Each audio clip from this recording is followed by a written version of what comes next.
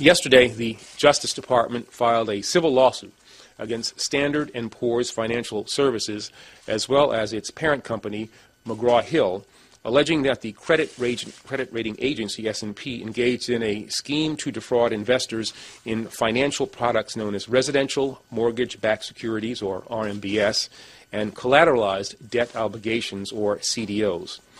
We allege that by knowingly issuing inflated credit-reported ratings for CDOs, which misrepresented their credit worthiness and understated their risks, S&P misled investors. All right, ladies and gentlemen, sounds kind of complicated, but we found the perfect person to help put it in layman's terms so we could all understand. This is a very important deal here. There's been a settlement, and Carrie Sheffield, Forbes contributor and Competitive Enterprise Institute fellow, is with us, and she wrote a great piece at Forbes.com. Good to see you again. Good to see you. All right, so tell us exactly what this is all about. There's been a settlement in this case, and you say it's a chilling precedent against free speech. I do. I think it is. It's Kafka-esque, really. Orwellian, I would say, what DOJ and Eric Holder have been doing, because they've been singling out Standard & Poor's, and Standard & Poor's and other people have made the case that this persecution of Standard & Poor's is in retaliation to the fact that S&P downgraded U.S. debt. You know, there are a lot of people who, you know, were wrong about mortgages and wrong about housing prices, and they're singling out S&P. Why pick on them? Why pick on them? And you worked at the time of you worked for the competitor to S&P. I did. When this lawsuit came out, I was working for Moody's, and as they say in the piece, you know, we were relieved that it wasn't us, but who's to say it wouldn't be us next if we were to downgrade U.S. debt? Right. And so, from my opinion, this is really an issue of free speech. It's about First Amendment, you know, speaking out, and you know, we know that the ratings were wrong, but we also know that everybody else was wrong, including Treasury, including the Fed, and including the other rating agencies. So this was selective prosecution based, as you feel, as payback of vendetta on the part of the Obama administration, because by downgrading it harmed the the Obama legacy and outlook on the economy. Correct? Exactly. And there's also, you know, S&P alleges that Timothy Geithner, Obama's guy, I remember him, called S&P after the downgrade and essentially threatened them.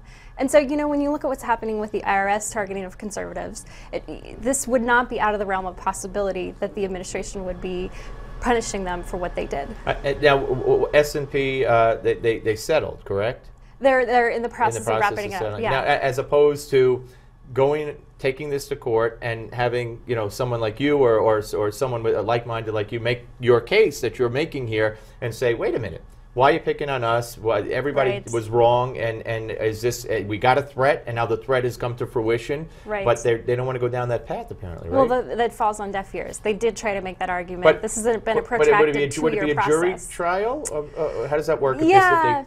Well, yeah, I would have gone to trial. So I mean, they are going to settle. It looks like it's going to be about $1.4 billion. S&P will not. Peanuts, right? Well, it's you know, wiping out all their net profits for a year. So this is, in my opinion, as I said, I think it's chilling. It really sets a troubling precedent for anybody who crosses the halls of power. Yeah, no, and as you said, we've seen example after example with the IRS, and we had an attorney general hearing yesterday or the other day where she refused to say she would appoint a special prosecutor. So it's going to be more of the same old, same old. Right. We had the GDP come out today. It was a little worse than the third quarter.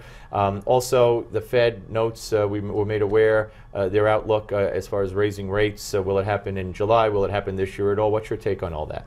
Well, I think they're going to wait for at least 6 months. People thought maybe it could happen in Q1. I think with oil prices being so volatile, I think they want to wait. Also with European Union doing their own version of QE, there's so many variables right now that I think they want to just hold it out. So. Well, you know, the market did react, I guess, to because they said the economy was looking good, and you know, it's so, as a layman looking in on this every day, one little word, one little crossing out and changing the word from the last time they spoke, it just everybody panics and goes crazy. She sneezes or twitches her eyebrow a certain way. Yeah, but this is very important. I urge everybody to go to Forbes.com and read S&P Settlements That Chilling Precedent Against Free Speech by Carrie Sheffield. And we were debating, folks, just so you know, before we went on, Competitive Enterprise Institute fellow, should it be fellowette for females, fellows? I don't know. Any strong feelings on that? No, I don't want to put you on the spot. All right, folks, Carrie Sheffield, and we'll be back. Guess what's next? The Closing Bell Report with Newsmax Deputy Financial Editor Rob Williams, and we'll have the ding, ding, ding, the whole close. Everybody will applaud, and we'll give you the numbers. Don't go away.